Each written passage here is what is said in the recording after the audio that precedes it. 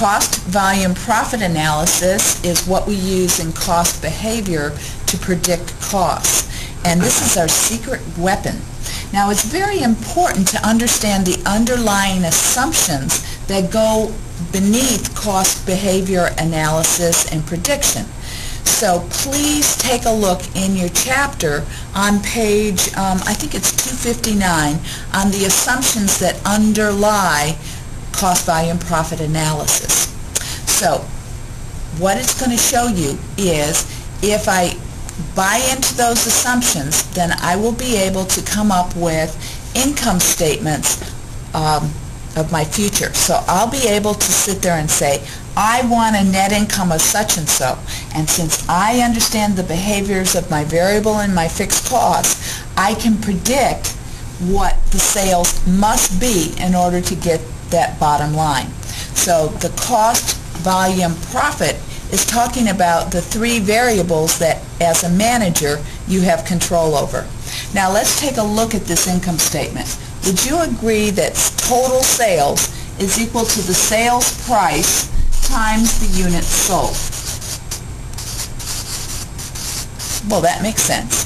And would you agree with me that the total variable cost of a company is going to be equal to that variable rate or that slope times the units produced?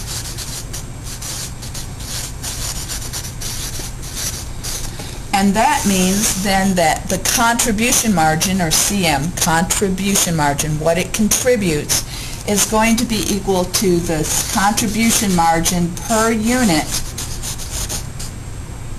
times the units produced and sold. And I'm produced and sold. And I need to write this units produced and sold. That's one of the underlying assumptions, that the inventory levels do not change. And so the units you produce are also the units you sell. So that's the contribution margin. The fixed costs are always given. Fixed are fixed. And then we can come up with the net income, which may be given or may be what we're aiming for. Now that's one way to do the cost, volume, profit analysis income statement. So selling price times the units sold minus the variable rate or slope times the units sold gives you your contribution margin per unit minus your fixed cost is net income. Another way you could say this is, would you agree that sales are equal to 100% of sales? 100% of sales. So variable costs can be expressed as a percentage of sales. So I'm going to take the variable cost divided by sales, and that will give me a percentage, won't it, times sales. And that's called the variable rate. Thus, I can also do this for contribution margin. If I take my contribution margin, divide by sales, well, I also get a percentage of sales is equal to the contribution.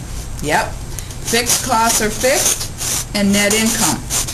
Now, what I've just said may or may not make any sense to you, so we really need to do a problem, don't we? So let's set one up and then we'll go about solving it. And I'm going to use exercise 8, and we're just going to read through it right now and fit it into these formulas, okay? So sales minus variable costs equals contribution margin minus fixed costs is net income.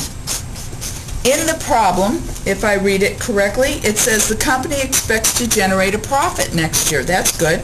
It anticipates fixed manufacturing costs of $126,500.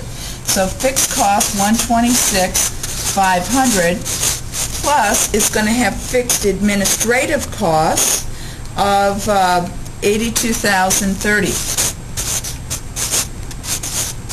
So based on this, the total fixed cost for this company in the coming period is expected to be $208,530. So that's our total fixed cost. Okay? If variable costs are $462 and $275.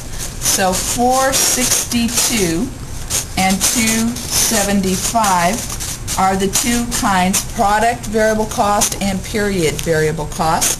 Adding those together, the total variable cost is going to be $7.40 for every unit I sell or produce.